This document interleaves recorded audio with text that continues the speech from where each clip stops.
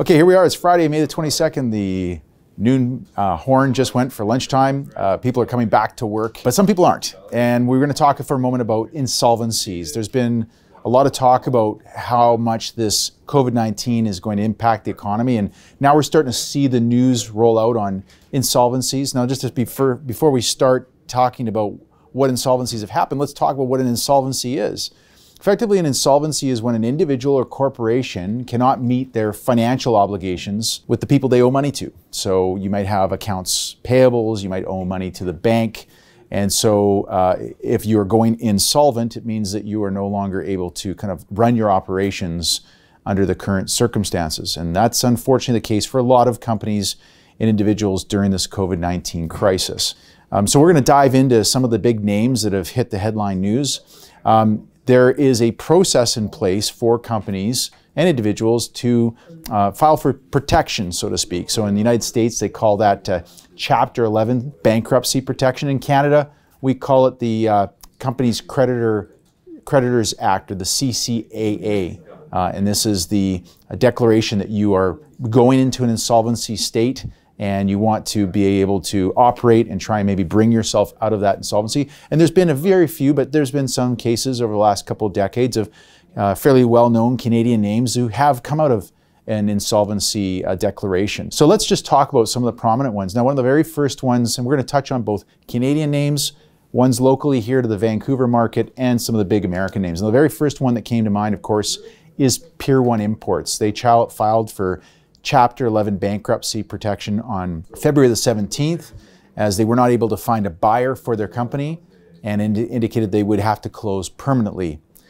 So this really kicked off the COVID-19 insolvency declarations. Locally here, right after that, on March the 18th, there was a yoga studio that many people know in the Kitsilano area called Semperviva, and they announced just as simply that they were closing down. They weren't even going in for bankruptcy protection.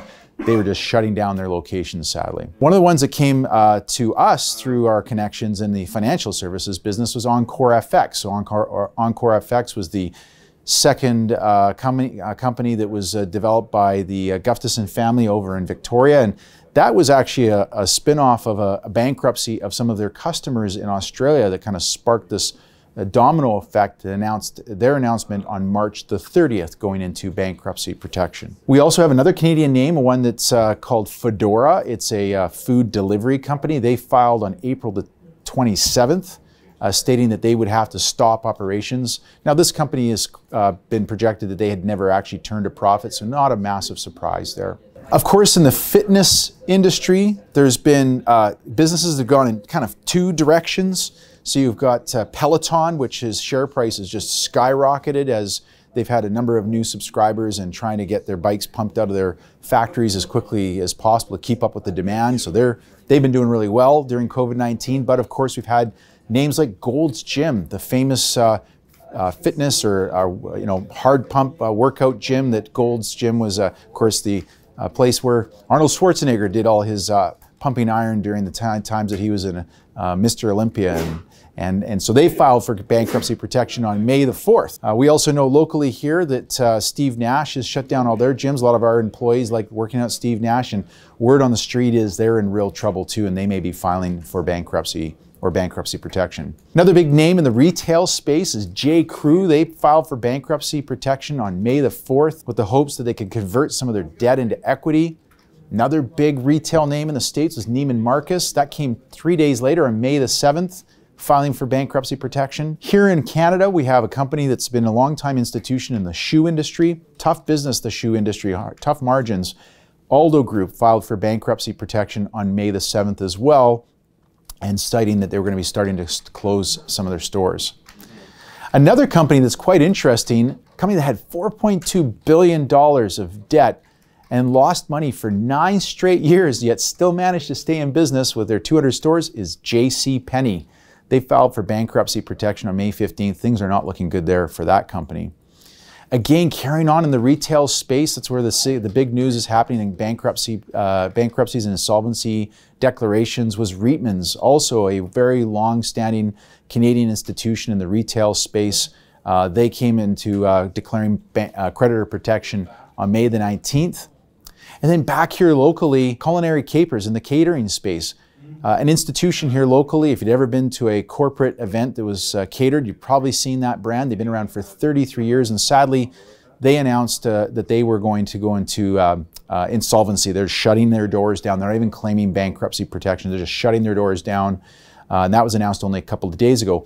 Here's an interesting point. Only 2 months ago, they had acquired a catering company called The Butler Did It. So you can see how much businesses shifted even in the catering space from 2 months ago, where they were in the acquisition stage to now filing for bankruptcy. I also noticed the company RYU, their head office, which is down on Broadway, has now been put up for lease. So I can imagine that they're probably in difficult times right now. And then one other big name, of course, was Virgin Australia. Virgin Australia filed for bankruptcy protection back on April the 21st. After the company did not get a government bailout. So the common theme here, of course, is companies that are in the retail space. I think we're going to see a lot of restaurateurs actually just not reopening their stores, their restaurants, or they may reopen for a short term. Here in BC, restaurants are starting to slowly open, but under some fairly difficult requirements. They have to have proper spacing between their tables. They can't have more than 4 to 6 people at a table. They can't expand beyond 50% of their normal capacity. So it'll be interesting to see what restaurants do manage to stay open and reopen, and which ones just, the doors are closed for good.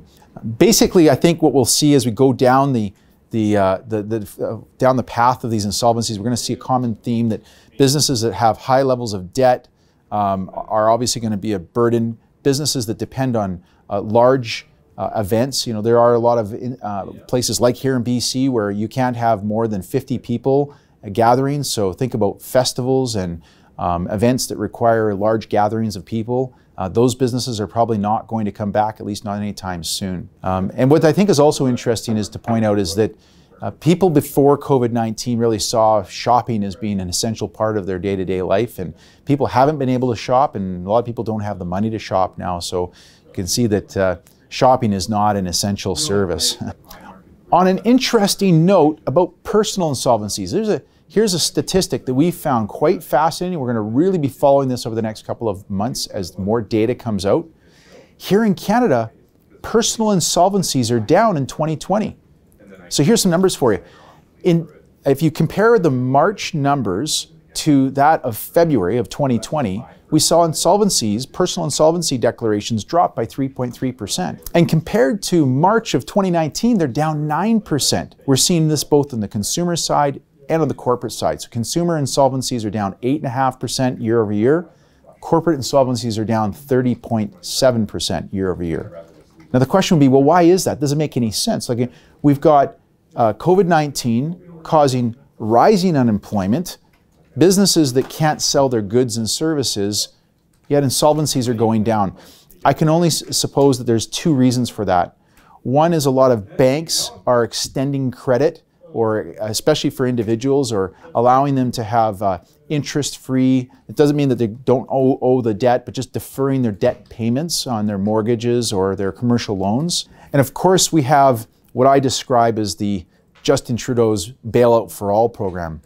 And until there's a tapering off of this program, or an end to where we see individuals receiving their $2,000 a month, or their added benefits of having young children, or we start seeing corporations that aren't getting funding through wage subsidies or the $40,000 loan. I mean, at some point, these have to end.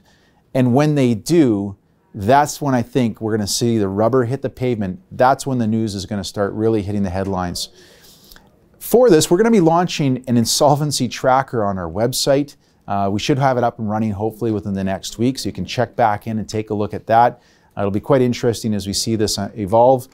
And I will also say, on a positive note, as we've seen in previous times in history, these types of crises actually, as I call it, create some corporate Darwinism, create an opportunity for other businesses to really thrive. And there'll be new businesses that are created out of this pandemic, and new ways in which we conduct ourselves, and we'll become a stronger and better society, especially in the corporate world, because of that. So that's my kind of positive spin on this. We'll keep you up to date. Thanks for tuning in, and we'll let you know as more insolvencies come to the table. Thanks. Bye-bye.